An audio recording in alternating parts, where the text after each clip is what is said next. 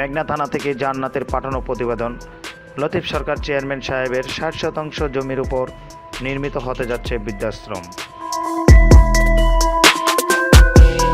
কুমিল্লা মেঘনা উপজেলা চালিবাঙ্গা ইউনিয়ন মহিষাচর গ্রামে লতিফ সরকার চেয়ারম্যানের এই বৃদ্ধাশ্রম স্বপ্ন বাস্তবায়ন লক্ষ্যে 60% জমির উপর তিনি এই বৃদ্ধাশ্রম বর্তমান বালি দিয়ে ভরাট কাজ চালু করেছেন। তিনি সাংবাদিককে আরও জানান, আমি আমার স্বপ্ন বাস্তবায়ন লক্ষ্যে পৌঁছাতে এলাকাবাসীর সহযোগিতার সাথে নিয়ে শুরুতে 60% জমির উপর কাজ চালু করেছি এবং আমরা বর্তমান শুরুতে টিন চালা দিয়ে নির্মাণ কাজ করব। আমার পাশে থাকা সহযোগীরা হলেন আব্দুর রফ মেম্বার, ওসমান গনি প্রধান ওয়ার্ড সেক্রেটারি, তোফাজ্জল হোসেন স্বেচ্ছাসেবক লীগ সভাপতি কালাপাহাড়িয়া ইউনিয়ন ও সকল সহযোগী গণ্যমান্য ব্যক্তিবর্গগণ সাথে উপস্থিত থাকিয়া কাজটি সম্পন্ন হতে যাচ্ছে। মেঘনা থানায় প্রথম, তো আপনি একটু আপনার মুখ থেকে বলবেন কি আমাদের দর্শকদের এটা কেন দিয়েছেন?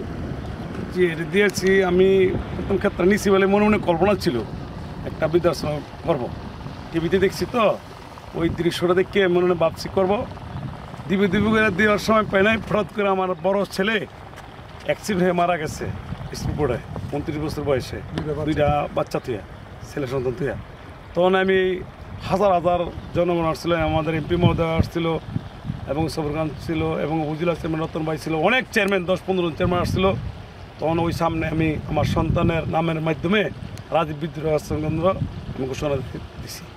আমি সাধারণ নিরহ মানুষ যে খাইতে পারে সেই জন্য আল্লাহ কাছে প্রার্থনা করছি, আল্লাহ আমার তৌফিক দিও, এটা আমি চালানোর জন্য যে সুযোগ পাই সেই জন্য আমার পরিশ্রমের টাকা দিয়ে আমি এটা করতেছি।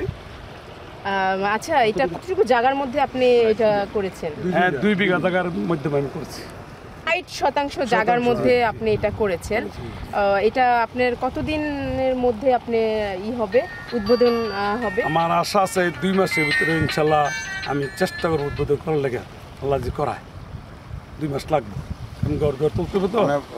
2 মাসের ভিতরে আশা করি আমি চালু করবো, আপনাকে দাওয়াত করবো, আপনারা আসবেন এবং খেয়াল রাখবেন, সহযোগিতা নেব এবং সাধারণ মানুষও এটা জড়িত হবে, শরিক হবে, আমি আশাবাদী।